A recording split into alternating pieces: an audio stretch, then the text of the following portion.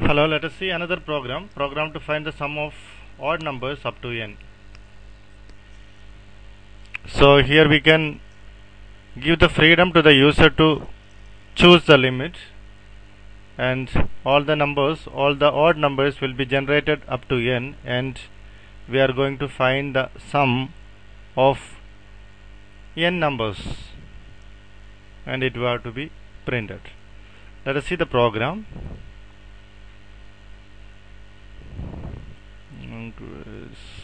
Okay, this is a C program. Okay, let me save this program. Sum odd dot C.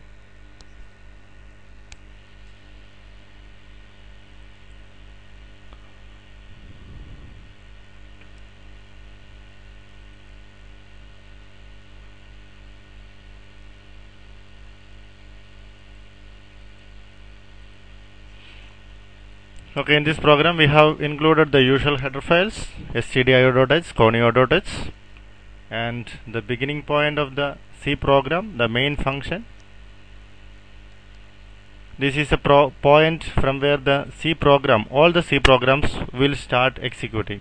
In any C program or C+ program, there should be a main function. That is the starting point of the program. In our program, we are using three local variables, I, sum and n. I is used for generating numbers in our for loop, and sum is supposed to store the sum value.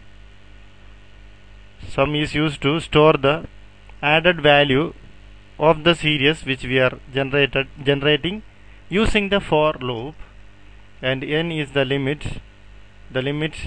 The user is supposed to enter the limit while running the program, and this printf is giving a user instruction, please enter the limit, so that the user can enter a number, and that number is going to be stored in the variable n.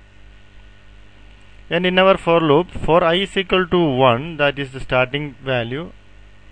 1 is a odd number, and the final limit is less than or equal to n, and here we have to increment it in steps of 2. For that we have to make some changes. I plus equal to 2. This means the initial value of I is given as 1, and in the next iteration of this loop, iteration means the loop will be executed continuously until it reaches the final exiting condition. So next value will be 2 more than that of the previous value. The previous value plus 2 will be the next value. So each and every time the loop is iterated, the value will be incremented by 2. Value of I will be incremented by 2, and final value will be this one, the n value, that which we don't know now, that will be entered by the user at the time of running the program. So in an interactive way, we can design the program so that the user can decide the limit up to which number to be added. That can be decided by the user. Sum is equal to sum plus I, because I is the number generated, the sequence of number generated, sequence of odd numbers generated, and the initial value of sum is 0. The 0 plus the first value, second value, third value, and so on, all the values will be added. And finally, after this loop, the variable sum will be having the sum of all the numbers generated in the series of odd numbers, and that can be printed with the help of the printer statement %d, because we are using integer data type for sum, comma sum. That's it. Let us check the program. Save it. Sum odd. I'm using DMC compiler.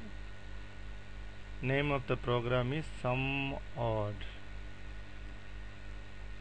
Okay, the program is successfully compiled and linked with its library files, and it made an executable file, sum odd.exe. Here in this case, it is not necessary to give the extension exe. If you just give this name itself, then OS can recognize it's an exe file, executable type of file. Okay, it got executed and it is asking us to enter the limit. Okay, let me give 5, enter, we are getting 9, and let me give another number, 90. Okay, we are getting the answer. Okay, this is the program.